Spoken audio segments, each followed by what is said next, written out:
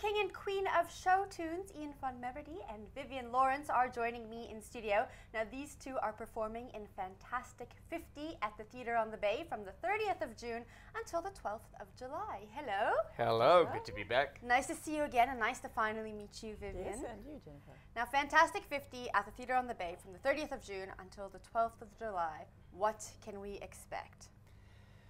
Well, because Viv was national champion, Latin American ballroom champion, there's a lot of dance. It's an intensely glamorous show. Because I'm a kind of jack of all trades, we do every kind of music. But I suppose the thing which is different about this show is that it is intensely honest. We deal with all the heartache that we went through with our children. We deal with the fact that we nearly lost the marriage. We deal with the strain of 25 years of show business. The injuries from top to bottom, which is about a 7-minute sequence that I go through. It's a very funny show. People come out with lots of laughs. But of all the shows I've ever done, I think it is the show which moves people more than anything else. We've had extraordinary reaction. People just moved. They come out saying, I left nicer, I left more humble, I left thinking about things, having had a great time, but with something that lived on in their mind. Why explore all of these, I guess you could say, trials and tribulations that the two of you have gone through now? In great. It's been wonderful. Fabulous. I don't think any marriage gets through unscathed in some way or other, and we just felt the reality would appeal to a lot of people.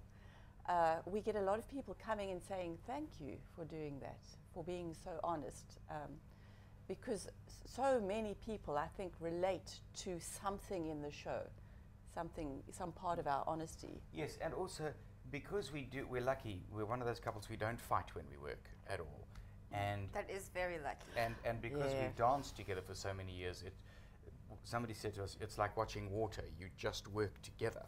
So there is this very easy, strong relationship, and so it's easy to kind of sell the unreality of that.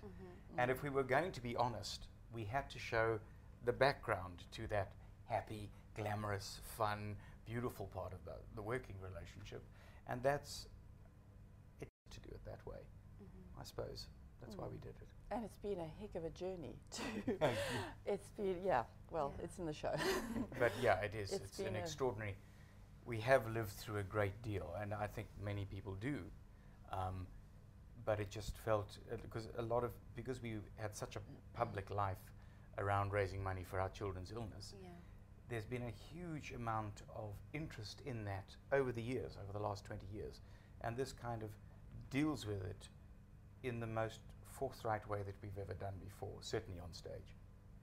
And also for us, I think it's cause for celebration because because of our medical problems, the statistic is that there was an 85% chance that we would have been divorced by now, and we've beaten that.